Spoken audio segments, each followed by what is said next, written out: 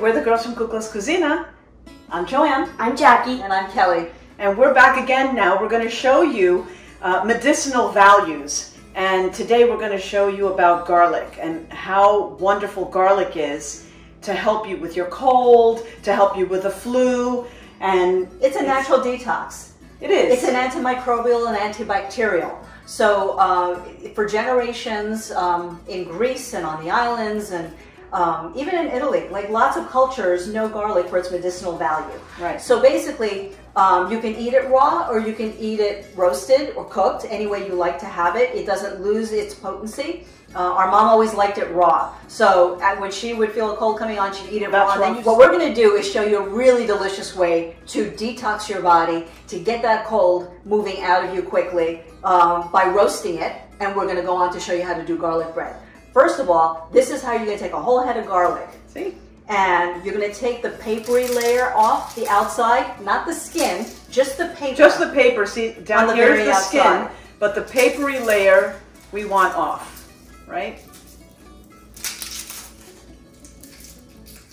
Jackie, you've had garlic. Your mom makes I've garlic had. for you. So my mom will make me the garlic bread that we're about to show you how to make. And it's really delicious, great for kids. I think kids would like it. Once it's cooked and ready to go, it spreads on like butter, so it's a really great way to help your kids feeling better. It's like garlic knots, right? Yeah. It is, and it's so easy to do. It takes a little while because you do have to roast it. Does that help you with your colds? Yeah, I usually feel better with, in 1 to 2 days. And it's a good way to do it. You don't have to take gross medicine. I know a lot of kids don't like medicine.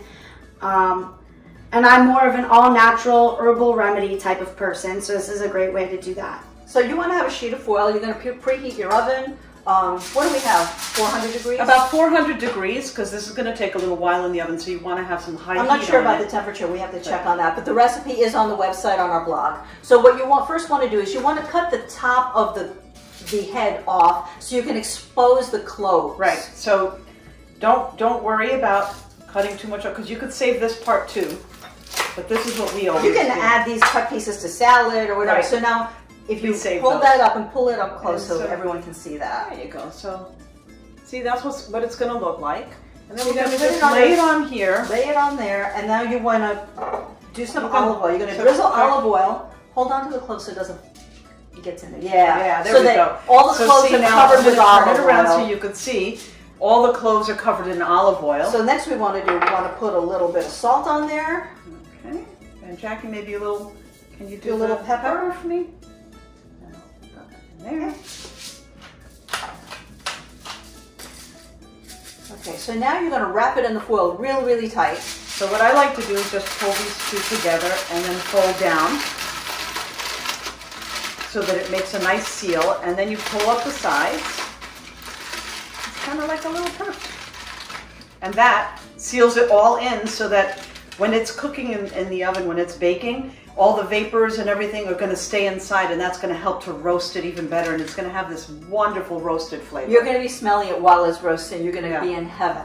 So we're going to put that in the oven. Depending on the size of the head that you use, it could be anywhere from like 30 minutes to an hour. And also the temperature of your oven, every oven is different. So you want to check it at some point to see if it's softened yet. As soon as it's soft to the touch, then you know that it's ready. So we're going to put this in the oven. We're going to come back and then show you how to do the garlic bread. See you in a bit. Hi, we're back. And so now you can see what our garlic looks like after we've roasted it. And it's nice and soft. You'll be able to squeeze the garlic right out of the cloves. Right, which is exactly what we want to do. And that's the whole point of this healing. So you could get a French baguette. You could get some Italian bread. You can get a Greek loaf that has sesame on it. Whatever kind of bread that you like. Yeah, whatever you like. So we're going to cut this right now here. And we're going to make ourselves some garlic bread. You want to be really careful when you're slicing your bread. Cut it right down the middle. And we're going to separate it.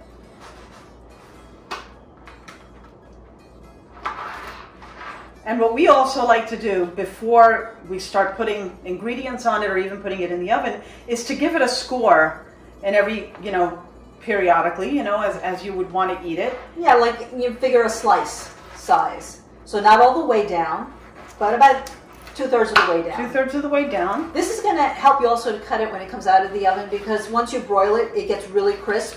And then when you try to cut it, it just breaks apart and makes a mess. Right. So now that we've scored our bread, oops, cut that one off. Okay, now we're going to put... So start with the olive oil. So just... And you could sprinkle it, you can brush it on if you like to brush it on. Okay. Okay, next you want to put the garlic. Now we're going to watch how we smush this out of here. Okay, so it's all according to taste. You like more garlic? Right. Use more. You could do anything from 2 to 4 cloves, So depending on the size of the cloves too. You squeeze it out. And then we're going to use a spatula to push it all around. Let me grab a spatula. And as you can see, like the garlic is soft like butter, so it's really easy to spread. And it literally just squeezes out. It squeezes right out of the skins. You can see that nice roasted. See, we also had we had a small head that we used, so we could use pretty much the whole thing on these 2 pieces of bread. But when I've done it for Jackie, you know, on some toast, yeah, I use a head like this, and it makes 2 of them, 2 toasts for her. Really? Yeah. And she eats it all up. Right, Jackie? It's so good. That's it. See, now I've squeezed It's out all all of my empty. garlic. You missed a clove. You can't miss a clove.